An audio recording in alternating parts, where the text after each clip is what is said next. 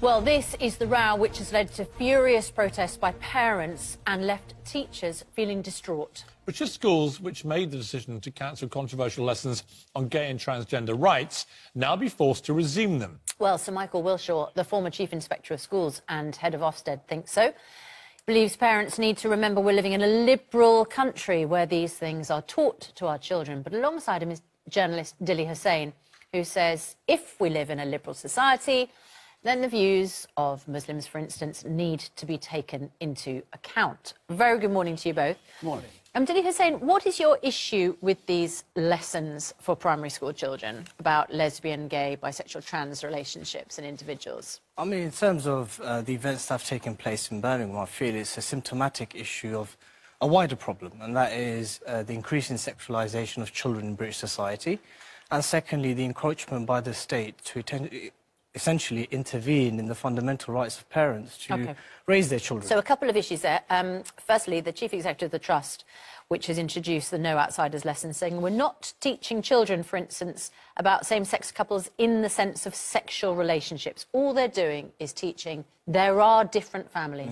There may be children at these schools who have two mums or two dads, and it is simply about explaining that doesn't make them outsiders. We need to accept that. What is your issue with that? I think it's not just an issue of same-sex relations, but it's just any type of sexual relations and sexual labels and gender identity and these kind of things which are being exposed to children at this young age. But children know they've got, for instance, a mum and a dad. Yes. And that's not sexualising children. So why not teach that some children have a mum and a mum, or a dad and a dad, or perhaps just one mum and no dad, or vice versa? I think the reason why parents have resorted to petitions and protests and withdrawals in Birmingham is that there was a breakdown in communication, a lack of consultation, a lack of transparency. And I don't think any parent in the right state of mind would want to deprive their children of education. I don't think anyone would want to resort to protest. But underpinning this, look, let's cut to the quick here. Underpinning this is a belief by the Muslim parents involved in these protests that being gay is inherently wrong, right? It's part of their belief. Yes. I mean, you're a Muslim. Yes. What do you think? Is homosexuality, in your view, a sin? Yeah, according to the standpoint of my faith, yes. However, that doesn't necessarily mean that we can't coexist in peace with people of different sexual But you're not coexisting in peace. You're making very vocal protests and taking kids out of schools. And I think it's driven not so much for the reasons that you say, but it's driven by homophobia. No, right? I know. Which is not actually that peaceful. It's actually an aggressive act. I think that's unequivocally untrue, Piers. But the reason why that is because the sentiments of the parents in Birmingham has essentially been the lack of consultation, the lack of transparency and the lack of communication from the schools. If the Trust had communicated with those parents, perhaps who think homosexuality is a sin, what would those parents have done? Withdraw their children from those classes? I mean, hypothetically speaking, I can't really make a comment about the issue, the crux of the issue. What would you do? What would I do? I mean, there'd have to be, as someone who's not a parent, but an uncle to 12 nephews and nieces, engagement and dialogue is always the first. But what would you do if you knew that the school was teaching children, as you say, your nieces and nephews perhaps, that some children of that age have gay parents? What would you do in that case? My personal view is that the sexualisation of children and the exposure to any kind of sexual They're not talking about sex, are they? They're talking about the relationship. It is, because you're subscribing to certain sexual identities, isn't it? Let's bring this to Michael. So, Michael, you've heard the argument. What is your view of this? You've run a lot of big schools. What's happening outside the school is completely unacceptable. The intimidation of the head teacher and senior staff. This is an outstanding school which is doing incredibly well by all its students. It wouldn't have got that outstanding judgment if it didn't engage regularly with parents, and I'm sure it did. Ofsted has been in to look at the materials that they were using in their personal, social and health education lessons, and found that the materials to be entirely appropriate. Is it sexualised? No, schools have got a job to do in the sort of society we are, with the pluralistic society we are, where people have different views and different faiths and different lifestyles. Schools have got a job to prepare young people from the earliest age to go out into modern Britain and cope in modern Britain and meet people who are different to them, and above all to teach tolerance. And I've heard the argument this shouldn't happen in primary schools. Well, as a teacher of long experience and have been into many primary schools, you see children who are gay being bullied, and you hear that word gay being used in a pejorative way to bully others in school. What age do kids go to mosques in this country?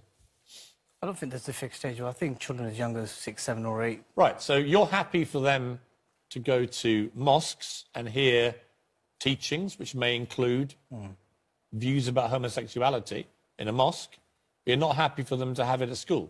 I mean, parents have the right to withdraw their children from mosques and madrasas if they feel. But my point is, you're happy for them to hear it in a mosque, but you're not happy, and it would be a very negative, homophobic view. Not necessarily. It would be. No, There's no mosque in this country that's preaching tolerance or fairness about homosexuality, right? I don't think that can be substantiated and be equated to homophobia. Correct me if I'm wrong. No, what's being taught... Do mosques in this country, Muslim mosques in this country, do they teach the virtues of homosexuality? Mosques and madrasas teach what is enshrined within Scripture, and that is that marriage is a sanctimonious relationship and the only one that's correct, according to the Islamic standpoint. Between a man and a woman? Between a man and a woman, in the sanctity of marriage. Right. Do you think gay people are born gay, or do they become gay? What do you think? Is it a choice? Please, with all due respect, I feel that we're digressing from the issue. No, I'm curious in your answer. I mean, I feel that we're digressing from the issue. Is it a choice, being gay? I mean, I feel it is a choice, yes. Sure, people just decide to be gay? I feel so, yes. Really? You see, when you say that, the problem is, most people in this country think that's a load of baloney, right? And we're supposed to be a tolerant, liberal country. We're not in Islamabad here, right? We're actually in... Why is there this statement towards we're not in Islamabad? Well, that kind of language is very problematic in of itself. Because saying the things you've just said would be perfectly acceptable and would be widely held beliefs in Islamabad. No. But here in Britain, they are not acceptable. Absolutely not. And they're actually homophobic. No, they're not. That's why I say it. No, look, the issue here is, in the case of Birmingham, and I think it's driving a lot of the protests. The issue here in Birmingham, as espoused and articulated by the parents, is that there was a lack of communication. Yes, I know, but underpinning it, I'm not attacking your faith. I'm just saying that one of the bedrocks of being a Muslim, in terms of faith, is that... As well as other faiths. I mean, let's not single out... I get it. I'm not saying that. Christians may feel the same way. And Jewish communities I get it. But this whole thing of homosexuality being a sin, marriage between a man and a woman and so on,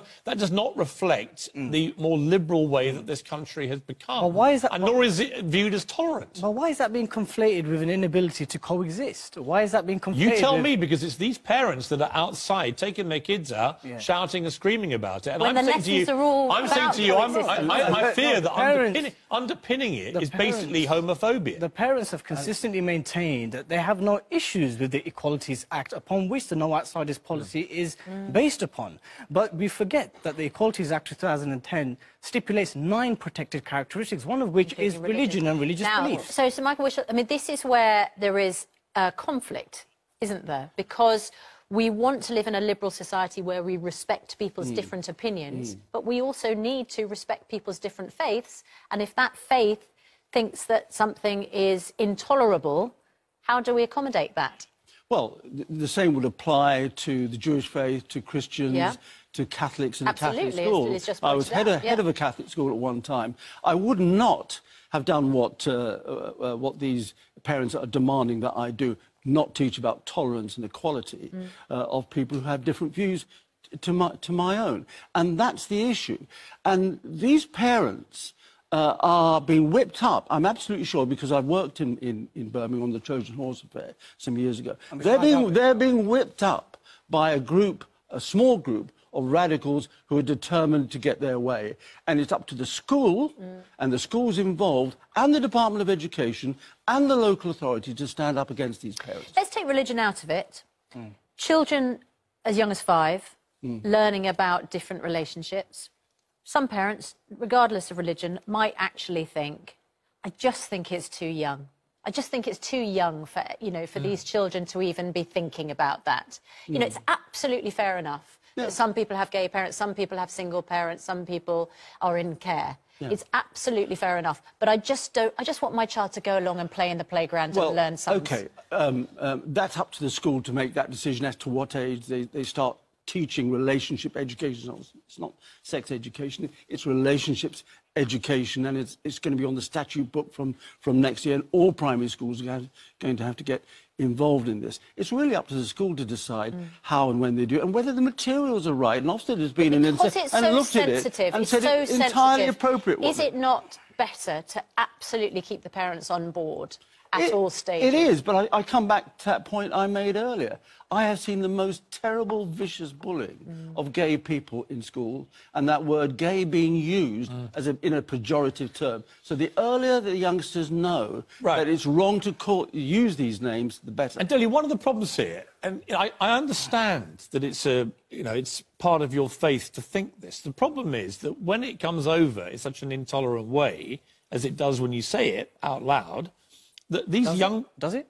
Yes. According Actually, to you? if you're a young gay person at school in this country, and you have as a leading, spokesman for the Muslim community, sitting here on national television saying homosexuality is sinful, marriage is between a man and woman, and all the rest of it, actually, if you are a young gay person, you're thinking, wow, this guy hates me. But if a gay person does not subscribe to these theological and religious views, then I don't understand why it would necessarily be harmful. Why is there conflation between a disagreement in philosophical, moral and religious views and an inability to live and coexist in peace? We do it in every other facet of life and society. Do you agree with that? No. I just want to echo something else that Sir Wilshaw did say in his BBC Radio 4 interview, and that is that whilst he believes that it should be imposed, that there still needs to be a level of consultation with parents, and that's something which the parents in Birmingham who are protesting have said. But could you imagine any scenario where any Muslim parent involved in these protests is ever going to allow any discussion about anything that's pro-homosexuality or gay relationships in school? Well, according to the parents in Birmingham, the ones that we have been interacting with, they've said that it's not necessarily, with regards to the No Outsiders programme, it's not being taught as an alternative relationship, it's been proselytised. For example, I just want to quickly give this example. What, you mean that teachers are advocating that you should be so what does that mean? But that's that's not the case. What children have said to their parents is as such that when a proposition has been portrayed where there's two dads or two mums, that when children have conveyed that, this is something wrong or something that's, we've been taught to be incorrect, that they were actually, that people who espouse these views are considered as an outsider of the No Outsiders policy. Well, yeah. That's right. Yeah, but that's right. So therefore, the Equalities Act of 2010... But again, I come back to my comment about Islamabad was not to be inflammatory, it's to be realistic. Let me explain to you what I meant. Yeah. And actually, it was a line I took from the briefing notes from Sir Michael. Yes. And it's that in Islamabad, none of this would be remotely controversial because every parent at every school they'd all be signing up to... But we're not dealing with people in Islamabad, We're dealing with British citizens. I get it. Right? We're dealing with British citizens. I get it, but you keep talking about how tolerant you are and how inclusive you want to be, and yet your faith, as you've already laid out, is, to many people, encouraging homophobia. These kids that are going to school, you say, are hearing, you're wrong. Well, yeah, most people in this country think that homophobia is wrong. Well, what do you expect? But they're being taught homophobia, right? That's not true. No? No. So mosques in this country don't say that homosexuality is a sin? It's homophobia. Okay, no, that's not homophobia. No, it's a theological and religious standpoint. So saying that something is sinful and wrong and shouldn't be happening is not homophobic? Of course not. Because it's not inciting violence or hatred. Isn't it? No. Isn't it inciting people to think these people are bad, no, wrong people? No, so really? You said that straight face? Yeah, absolutely. Do we not live in a society where we ardently disagree on so many major issues about man, life and universe? Do we not? Does that necessarily mean that we hate the people that we disagree with? Of course not. Sir Michael. Well, these parents have behaved disgracefully. As I say, I think they've probably been whipped up into a fury by others.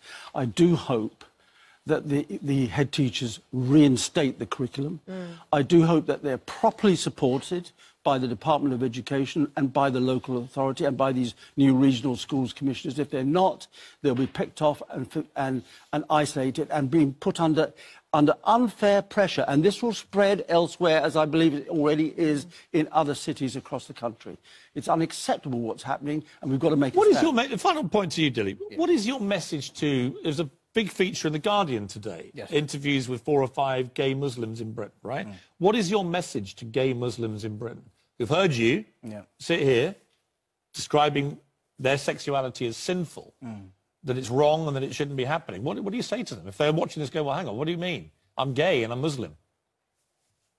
Inclinations towards the same sex within Islam and other Abrahamic faiths and other organised religions is no different to any other sin.